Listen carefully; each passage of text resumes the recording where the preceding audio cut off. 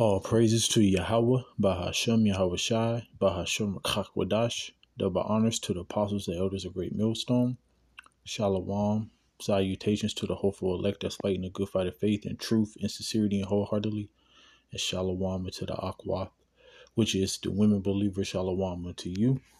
And I want to talk about the fountains of living water.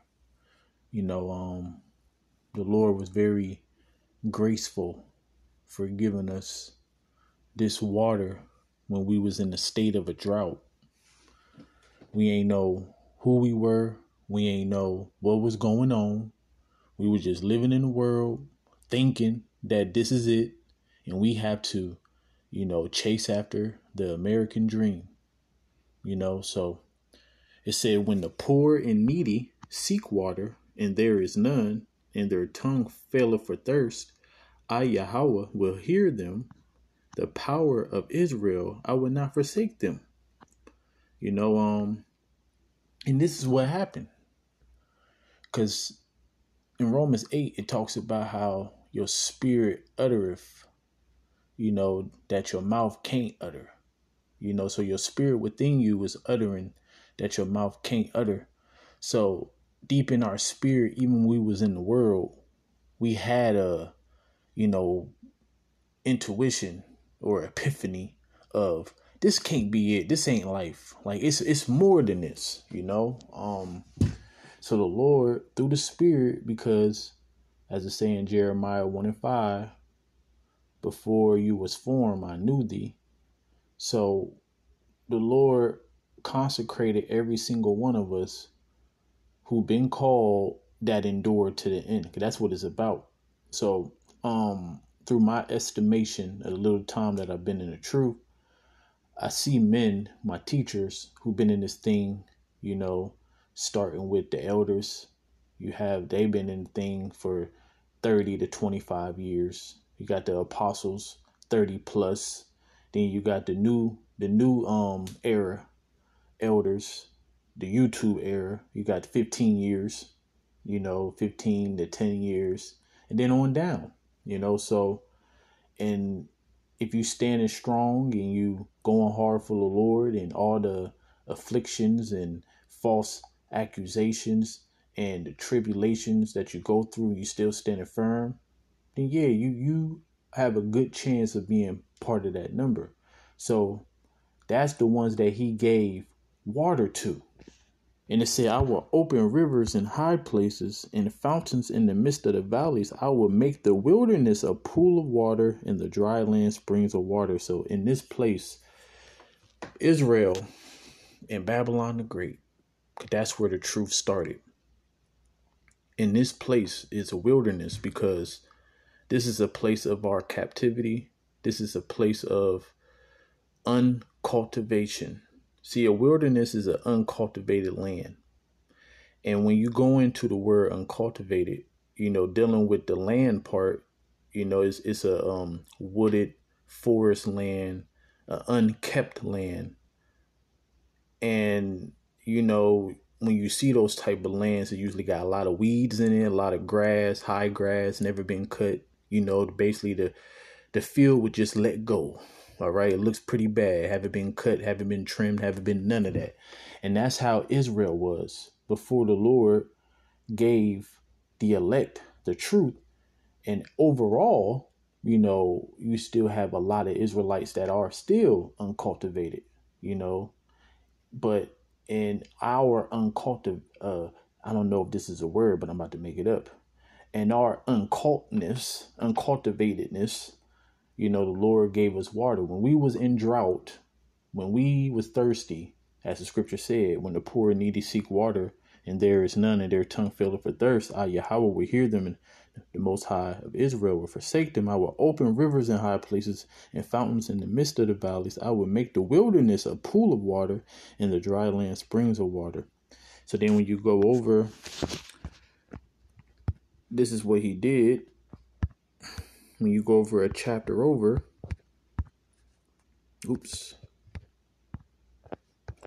So Isaiah 42:16, it said, and I will bring the blind by a way that they knew not. I will lead them in paths that they have not known. I will make darkness light before them and crooked things straight. So what I love about these scriptures that I'm reading is that I'm pretty sure every brother can attest to this.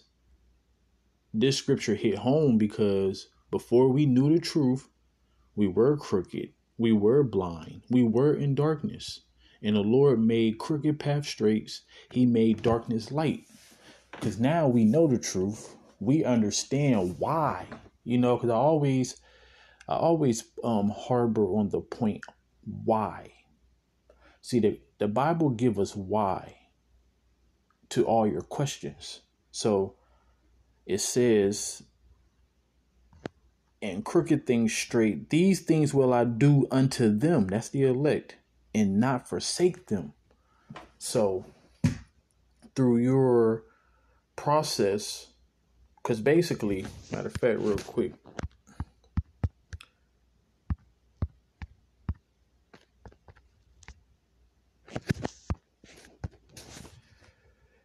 it says, if a man commit himself unto her, he shall inherit her, and his generation shall hold her in possession. That's talking about wisdom. For at the first she will walk with him by crooked ways. See? So that's the balance of the Lord. That's like, so in the spirit, so back in the garden, that Adam and Eve, those two, who was the keeper of the Garden of Eden, they took on the philosophies of the tree, which is a nation, when you go to Ezekiel 31, but that's a whole nother lesson. I want to stick to this point. But when they took the philosophy of the knowledge of good and evil, through the spirit, we did the same thing. So that's why I'm reading the scripture, because wisdom try us by wickedness first, and then it try us by righteousness. But let's continue. So it said, for at the first she will walk with him by crooked ways. That's talking about wisdom, and which shows you that it's wickedness. You have wisdom on the left hand side and wisdom on the right hand side. That's the balance of the Lord. And it says, and bring fear and dread upon him, and torment him with her discipline, until she may trust his soul and try him by her law. So before you come into the truth, whatever you was in, that's the wisdom trying you in wicked ways first. If you thought you was a Mr. Know-it-all, you thought whatever you was in, that was the truth, you've been found out that it's not. The torment and dread that come upon you is after you learn the truth, you realize that you was in the path of death. All right. So but let me read this again. So it said, for at the first she would walk with him by crooked ways, and bring fear and dread upon him, and torment him with her discipline, until she may trust his soul and try him by her laws. So when you go back to this scripture, it says, I will bring the blind by a way that they knew not. Because when you was in, when wisdom was trying you by wicked ways, you thought that this was it. Because see, one thing about Christianity, if you was a Christian, or any of these religions, because they all really stem from the same branch, which is the Roman Catholic Church. And Esau Edom is the one that came up with in this era. William Fard Muhammad, he the one that brought Muslim to the cities of Detroit, which is where Jake is. And then you got all these religions that stem from the Roman Catholic Church and Edomites, but all those religions don't really teach you discipline. You still celebrate what you want. You still eat what you want. You still do what you want. All you got to do is just believe, literally. You just got to say, Jesus, forgive me. And then you go out and do the same thing over Allah. Allah actually act like they more righteous than anybody, but they're not that far. But I will say that Muslims is better than Christians. I'll tell you that when it comes to discipline. But the point is that when wisdom was trying us by wicked ways, whatever you was in, you thought that you was on the right path. So it says, I will bring the blind by a way that they knew not. I will lead them in paths that they have not known. And that's the truth. I will make darkness light before them, and crooked things straight. These things will I do unto them and not forsake them. So that's beautiful, man. So we have something to look forward to. And, the fountains of living water, which is, matter of fact, let's go 2 chapters over.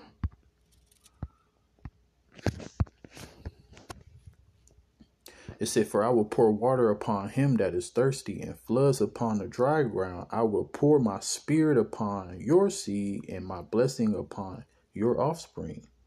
So you see how the Lord is always symbolizing water with the truth, because water is life. Like if we was able, we have to eat our bread defiled among the Gentiles, in our water too. This world is tainted. But if we actually had real water, like real clean water, your health would be so much better, because water is life. That's why the Lord is always, symbolizing water, because water symbolizes truth. This truth spring up everlasting life in you. As the scripture said, that the flesh profit nothing, but the words that I speak unto you, they are, damn, I gotta get the scripture. See, I swear, maybe this the Lord just want me to just get it instead of quoting it. So it says, the spirit that quickeneth, the flesh profit nothing. The words that I speak unto you, they are spirit and they are life. So the water represent the spirit, which they are life. And verse 4 said, and they, which is the elect, shall spring up among the grass as willows by the water courses. Willows, it's a tree. And if I'm not mistaken, I think it's a plant form of a willow too.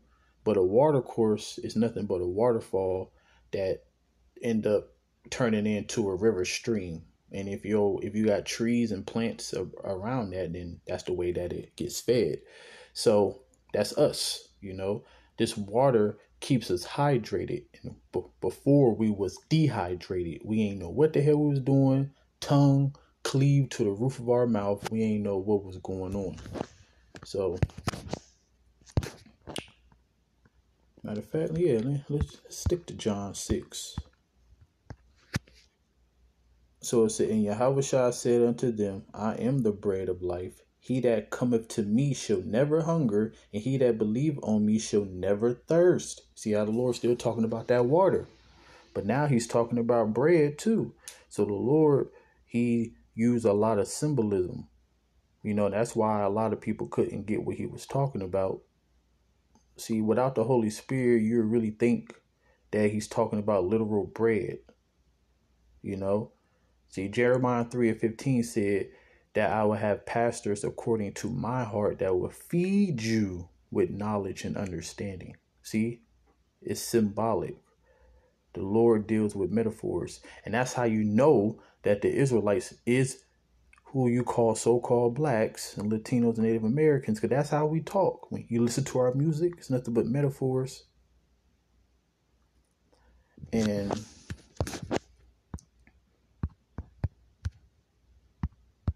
this is what he told the woman at the well. It said, but whosoever drinketh of the water that I shall give him shall never thirst, but the water that I shall give him shall be in him a well of water springing up into everlasting life. So that's what the fountain of living water brings, everlasting life. That's everything. That's what we're fighting for. That's what we're trying to attain. So I think it's 16. Yeah, it said that's talking about the elect, they shall hunger no more, neither thirst any more, neither shall the sun light on them, nor any heat. For the Lamb which is in the midst of the throne shall feed them, and shall lead them unto the living fountains of waters, and the Most High shall wipe away all tears from their eyes. And it said, and when he, oh yeah, that's the end. That's going, yeah, that is the last scripture. But let me see. Let's go back. Yeah. So it said, for the Lamb which is in the midst of the throne shall feed them, and shall lead them unto the fountains of living waters, and the Most High shall wipe away all tears from their eyes. And that's after we get delivered. So in the process of us getting delivered, the Lord have said this.